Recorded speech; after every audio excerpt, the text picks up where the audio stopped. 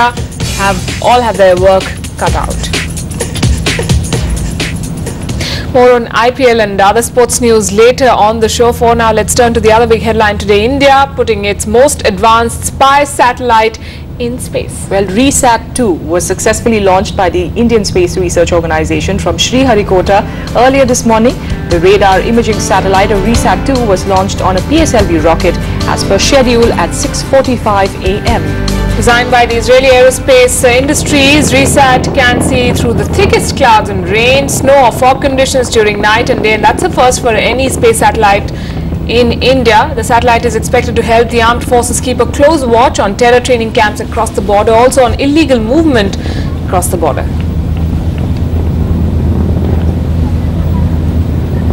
And ISRO Chairman G. Madhavan Nair is talking to the media about this launch, the successful launch this morning. Let's listen in.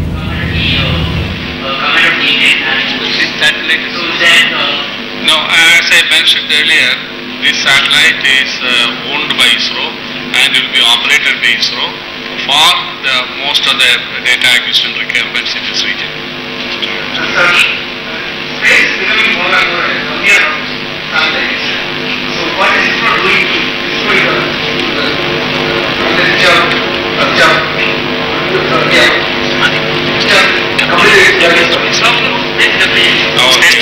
I would request our specialist Dr. Adimurthy to say a few words on that.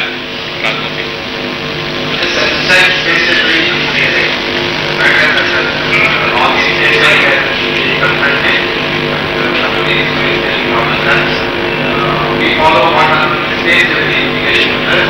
The items are finalized after date presentation last several years. For example, most of 50% of the space that is created by all orbit explosions. Discussing what it is about. The most interesting thing I think Madhavan Nair said today was it's not an imaging satellite, it's not a spy satellite, it's an Earth observation satellite, whatever that means. But we do know that RISAT is set to give wings to India's surveillance capabilities with its cutting-edge technology. But experts say there's scope for a lot more. Vishal Thapar with those details. It's a satellite which can see by night and day. Even through a thick cloud cover, it can accurately spot and track objects as small as 1 meter in length. RISAT, India's latest eye in the sky, will be used extensively for purposes like mapping, managing natural disasters and surveying the seas. But it's the possibilities which it creates for spying that are making the world sit up and take notice. RISAT will enable India to keep a watch on terror camps, military installations across boundaries, missile sites and the like. This is not India's first spy satellite. The technology experiment satellite has been used for photo reconnaissance since 2001. But unlike previous remote sensing satellites, RISAT is the first with a synthetic radar which gives it a day-night, all-weather snooping capability. The RISAT will reduce India's dependence on foreign suppliers like Iconos for satellite imagery. But many more gaps need to be plugged. Despite the desperate need, India is still awaiting a dedicated military satellite. In New Delhi, Vishal Thapar. And it's generating a lot of interest in people across India. A lot of you have been writing on our website, IBNlive.com. Yes, Ruchi says that this is a proud moment for us. First Chandrayaan and now RISAT. We are now in the big league. I want to say that this will help us immensely in controlling cross-border terrorism. Now we can keep an eye on all the terror camps across the border.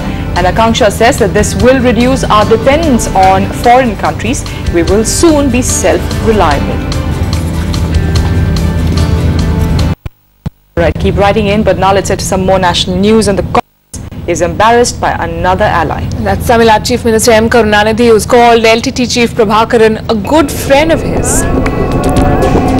In an interview, Karunanidhi said, and I quote, "Is Prabhakaran a terrorist? I don't see it that way. Prabhakaran is my good friend. I'm not a terrorist. I will deeply regret if Prabhakaran is killed, for it would be because of lack of unity among Tamil groups."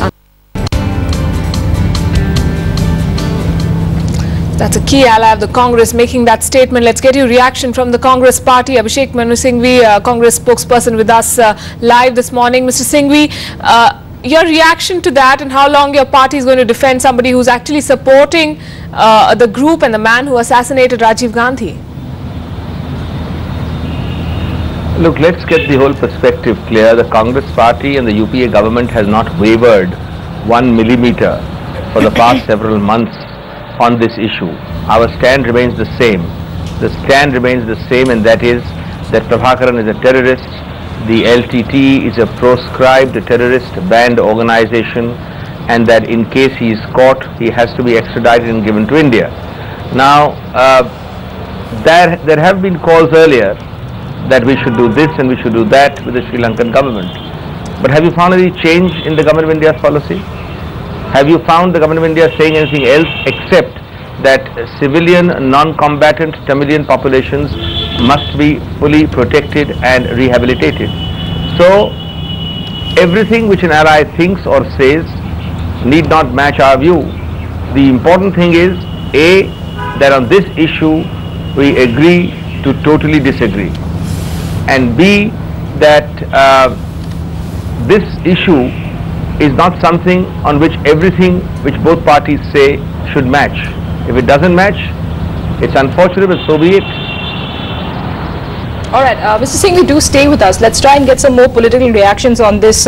In fact, I've been told we have Janata Party President Subramanian Swamy joining us on the phone line now.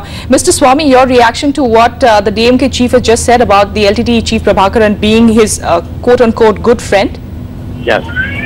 Well, I think Karunanidhi is playing one of those usual Machiavellian games, because Jayalalitha had raised the stakes by saying that she supported Elam, a separate country for the Tamils of Sri Lanka.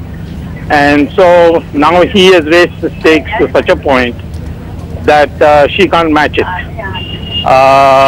So it puts pressure on Jayalalitha's allies also.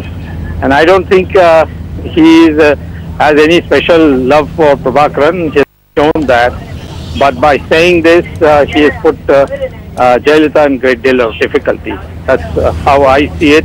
I don't think that he's going to do anything in terms of an agitation or making this into an issue, but just calling Jayalalitha's bluff on Elam. What about the Congress party stand on this? They're saying it's an ally's view, they can view, but that's not what the Congress believes in. Does Sonia Gandhi has no choice but to go along with the DMK at this point? Well, she has been going along with it for quite a long time. So for her, the initial shock was when they entered into the alliance about 5 years ago. And I don't think that in this in Tamil Nadu, anyone thinks of Congress as having any strong views on the LTTE. They originally sporadically make statements, but the fact is that the Nalini, who's one of the key figures the Supreme Court held deserved death sentence, was visited by Priyanka.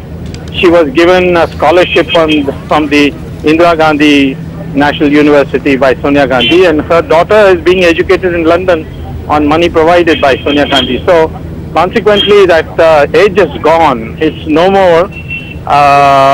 Congress is not seen as a party which is anti-LTT in Tamil Nadu. Mr. Singhvi, would you like to respond to that? I think it is so obvious to anyone that there is a vast difference between the LTT in Prabhakaran and a mother who was pregnant, delivered a child, and deserved a humanitarian gesture of not punishing the child.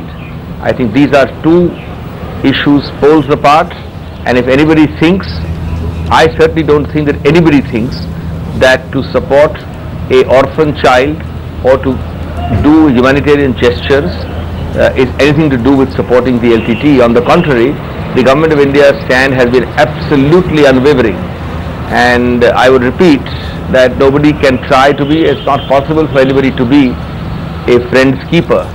So you can't be more explicit and more categorical than that. Right, Mr. Abhishek, Manu Singhvi and Subramaniam Swami, thanks very much for joining us here. Of course, we've seen the central government trying to do a balancing act on the LTT issue before, and the BJP not losing the opportunity to attack the Congress and the DMK, saying they cannot whisk away the entire matter. We'll track developments on this, of course. Meanwhile, Sri Lankan media has unearthed some rare photographs of LTT chief Prabhakaran with his family. Now, these pictures that you're seeing on your screens show Prabhakaran as a family man in stark contrast with his role as the head of one of the most organized terrorist forces in the world. Some of these photographs show Prabhakaran at birthday parties and family outings. There are also several pictures of his children, Duvahara and Charles Anthony, in happier times. Alright, but staying with politics, after the Congress and the BJP, the left now denies the existence of the third front. So clearly what started as an ambitious alternative may be dead even before elections get over. The CPM, which mooted the front, now says there's no grand alliance officially. Senior party leader Sitaram Yechury told Network 18 that the CPM has merely signed state-level alliances with parties like the BJD and the TDP, and that a clear picture will emerge only after elections.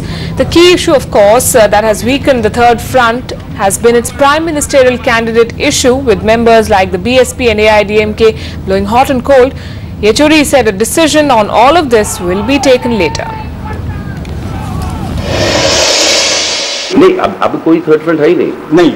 अब अभी जो है ये state level arrangements है कई सारे secular parties के बीच में। क्या ये समझ सकते हैं कि 2009 में चुनाव के बाद हम लेफ्ट की सरकार और लेफ्ट का प्रधानमंत्री देख सकते हैं? ये रियलिटी हो सकती है? ये हम ना कह रहे हैं ना हाँ कह रहे हैं। हम ये कह रहे हैं कि ये निर्णय हम लेंगे चुनाव के बाद। आप डिनाई भी लेकिन नहीं कर रहे हैं, ना एक्सेप्ट भी कर रहे हैं। Alright, now let's head to the Maya Menaka war. BJP leader Menaka Gandhi is once again lashed out at the UP Chief Minister.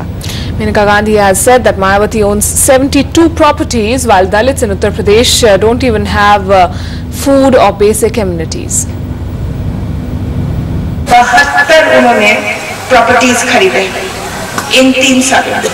72 property खरीदना, जब हमारे दलित भाइयों और बहनों के पास 1 इंची जमीन नहीं है, जब खाने के मोहताज है, जब उनके गांव में लैट्रिन तक नहीं है, बाथरूम नहीं है।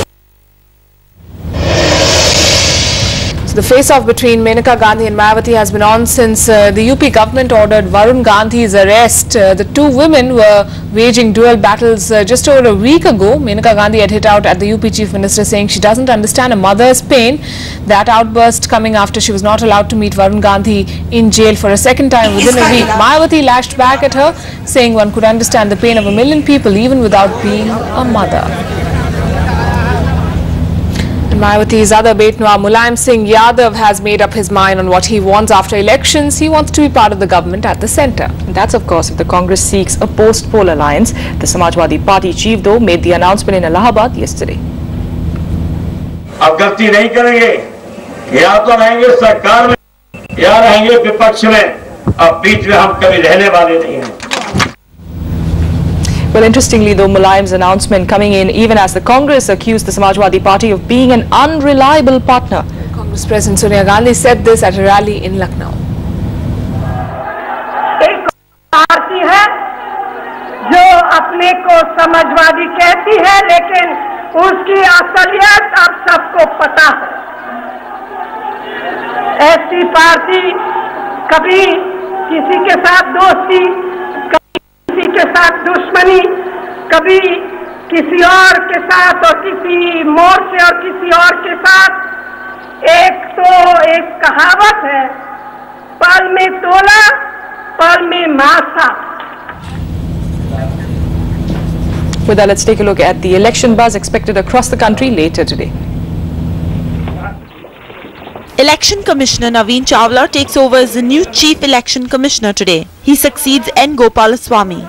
Chawla will be responsible for the remaining 4 phases of General Elections 2009. His elevation comes after a controversy triggered by Gopalaswamy seeking for his removal from office for alleged partisan functioning. AIADMK Chief J. Jayalalita begins her tour of all the Lok Sabha constituencies in Tamil Nadu and Puducherry from today. Jayalalita is expected to tour the 40 constituencies by helicopter. She will campaign in 2 constituencies a day till May 10th. Polls to the 39 seats in Tamil Nadu and 1 in Puducherry will take place May 13th. Cricketer turned politician and sitting BJP MP Navjot Singh Sidhu will file his nomination papers today from Amritsar. His rival candidate from the Congress party, Om Prakash Soni, will file his nomination papers on April 22nd. Elections to the Amritsar Parliament seat will be held in May. Report CNN IBN. And Congress spokesperson Manish Tiwari too will be filing his nominations from Ludhiana today. And top leaders in all parties, in fact, focusing on the second phase of elections on the 23rd of this month. Let's take a look at where the headliners are headed today. The Gandhi family will be out in full force all over the country. Rahul Gandhi will visit Assam and make an appearance at 4 places: Mangaldoy, Kaliabor, Dhubri and Lakhimpur. His mother Sonia Gandhi will hold rallies in different parts of Maharashtra. She will address gatherings in Dondaitsa, Jalna and Pune, while sister Priyanka Gandhi will visit the Lok Sabha constituency of Amethi in Uttar Pradesh, from where her brother is contesting. MNS's firebrand leader Raj Thackeray will continue with his tour of Maharashtra and hold rallies at Girnare and Nashik. Samajwadi Party leader Amar Singh and Sanjay Dutt will be concentrating on Uttar Pradesh and will jointly hold rallies in Badaun, Dumariaganj and Bansi. Giving them company in Uttar Pradesh will be BJP leader Yogi Adityanath, who will be visiting Faizabad, Kadipur, Barabanki and Balrampur. Bureau Report, CNN IBN. Coming up on the show, more cricket action. We'll get you a preview of the only match at the IPL today, and in football, Manu Singhvi in the FA Cup semi-finals, all the action ahead.